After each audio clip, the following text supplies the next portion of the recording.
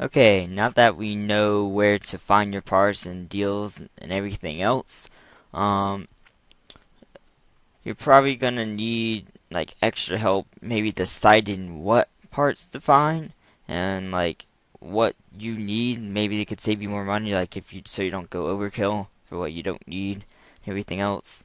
For instance, if you're not playing games, you probably don't need a dedicated graphics card unless you're doing like media works. But like that's what these forums. So the forums I've used is the right here.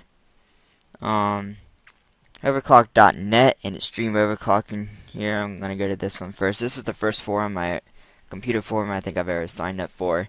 It was very helpful. This is how I taught myself pretty much everything, or if give everyone else credit. The people on the forum taught me. I asked the questions, they answered me, or I like looked on Google. Is probably even better forums. Like just type in your question, and there's a good chance you'll find your answer right on Google, versus having to ask in a forum and taking up space. Like you sign up here. This is my first place I learned stuff. They have um, each forum has different threads. Like they have individual slots for if you want to ask about what processors should I get. Intel, AMD, depends what you're doing. Water cooling if you want to do that. What type of graphics card, monitors, hard drive, the works, like stuff like that. Go to back to overclock.net. You should not be limited by these two forums.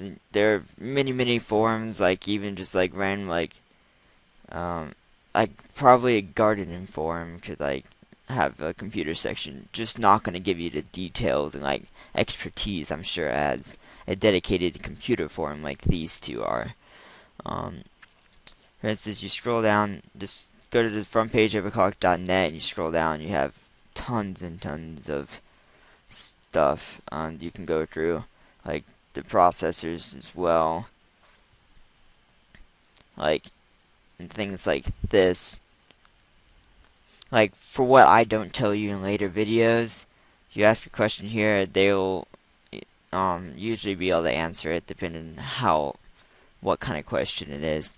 I've had questions that weren't answered or were answered. Like I asked here, what power supply should I get? Like should I get a higher one for more future proof, or should I just get a regular one that will work with this? There's power supply calculators and stuff online, but it's nice that ask people who actually have the power supply or actually have used like graphics cards or a computer that needs that kind of power supply and have personal experience with that sort of things. The forums are very useful. Like I said, Google's very useful. These are the two forums I use. You don't have to be limited to those again.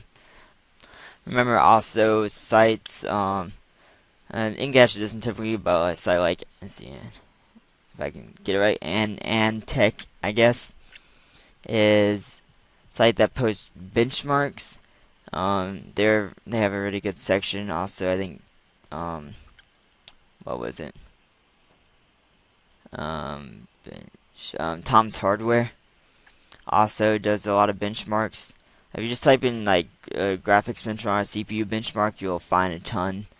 Typically, like if you look for games, don't use synthetic benchmarks like Greedy Mark or Vantage or programs like that.